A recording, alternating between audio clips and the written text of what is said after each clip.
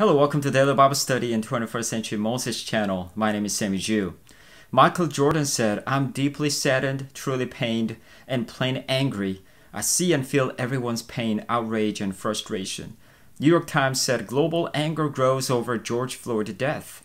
Yes, it's time for righteous anger over prolonged racism and systematic injustice. But the question is anger the answer? Is it going to solve the problem? Let's see how Scripture says about it and how we should deal with anger and approach our issues. Let's read Ephesians 4:26-27. "Be angry, and yet do not sin. Do not let the sun go down on your anger, and do not give the devil an opportunity." Now let's look at the word opportunity here. In Greek is topos. It means place or seat. So when you give the devil an opportunity, topos, it means you're giving devil the seat in your heart. So let's look at this verse in relation to other verses, because it says be angry. So it doesn't say stop angry, it says be angry, because we have righteous anger. If there's any wrong things we see, that we need to be angry. However, very important, yet do not sin. Where do you see this verse? In Psalm 4:4, tremble and do not sin. Here we go. "And meditate in your heart upon your bed and be still." Yes, it is okay to be angry sometimes, but we should not sin, because the anger can bring unrighteousness. Because James 1:20, it says, "For the anger of man does not achieve the righteousness of God." So if you continue to be angry, you can sin. So we should be very careful. And also it says, "Do not let the sun go down on your anger." So do not go over one day. When you're angry, do not keep it to the next day. And it says, "Do not give the devil the opportunity or seat in your heart." Because 2 Peter 5:8 says, "Be of sober spirit, be on the alert. Your adversary, the devil, prowls around like a roaring lion, seeking someone to devour." So if you continue to be angry, eventually you will sin, but the worst problem is the devil will take a seat in your heart. Why this is important?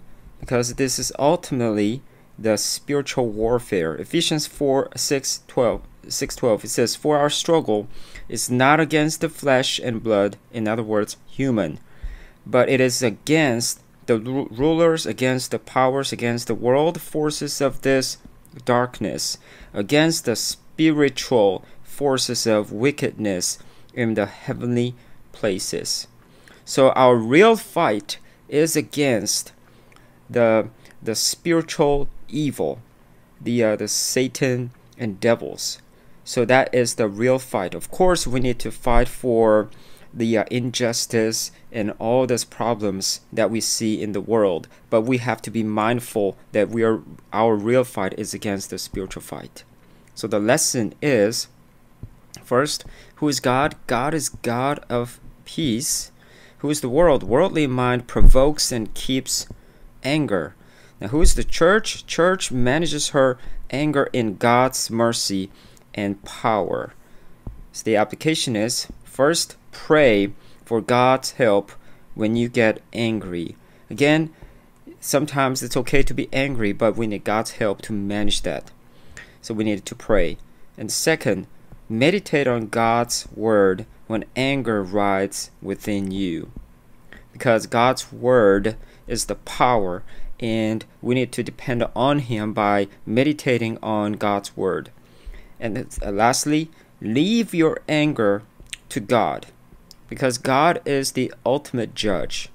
So our judge, even if it looks good, but it can be twisted.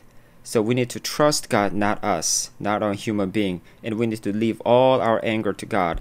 and ultimately resist the devil, because this is the ultimate fight, the spiritual warfare.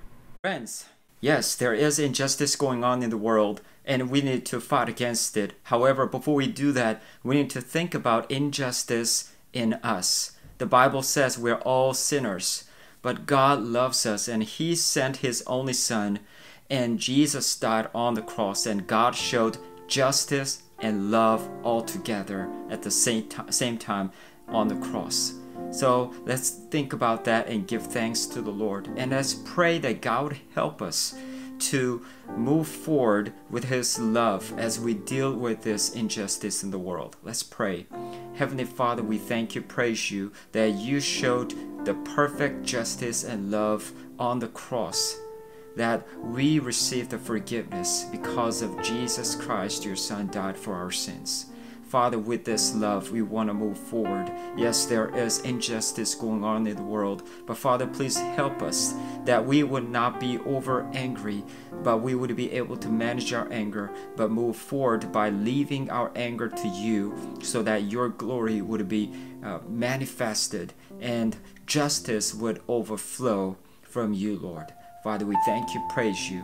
In Jesus' holy name we prayed. Amen.